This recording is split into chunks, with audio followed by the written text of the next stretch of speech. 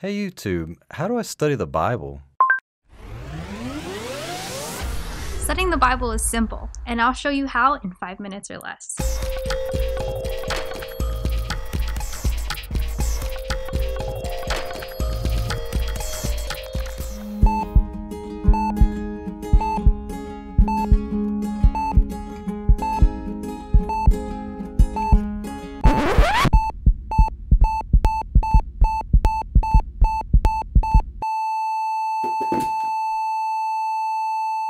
Hi, my name is Janelle Dietrich, and today we are going to use CPR to revive your spiritual life. After spending some time in prayer, start out by selecting a verse, passage, or story you want to learn about. Once you know what you want to study, start out with C. C stands for content/context. In this step, we're answering the question, what does this say? Here are 3 simple tools to help you answer this question. Tool 1, looking up definitions. If you don't know what a word means, don't be afraid to look it up. You can either use a dictionary, or the internet has helpful resources to even look up the definitions in the Bible's original language. The second tool is using references. The Bible explains itself.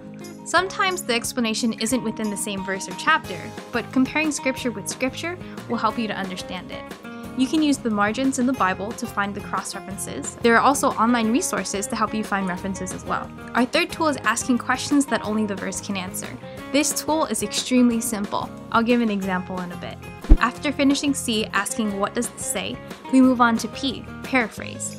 Paraphrase answers the question, what does this mean to me? Think upon the thought of the text until it becomes your own. I like to think of it as God talking just to me. Next is R, response. Response answers the question, why does it matter? This is where I reflect upon what I've been going through lately.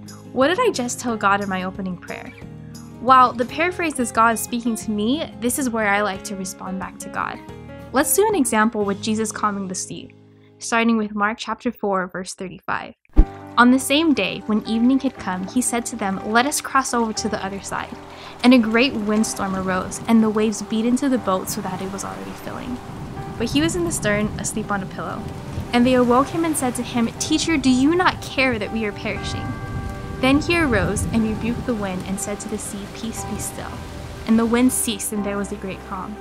But he said to them, Why are you so fearful? How is it that you have no faith? And they feared exceedingly and said to one another, Who can this be, that even the wind and the sea obey him? Then they came to the other side of the sea. Let's understand what this says with CPR. What does the word care mean? The dictionary defines care as feel concern or interest, attach importance to something. Let's now look up the references for peace be still. Psalm 65 verse 7 says, You who still the noise of the seas, the noise of the waves, and the tumult of the people. Now for the questions. What did Jesus tell the disciples they were going to do? What happened as they were crossing? Where was Jesus when all this happened? How did the disciples react to the storm? What did the disciples tell Jesus when they woke him up? What did Jesus do in response? Where did they go?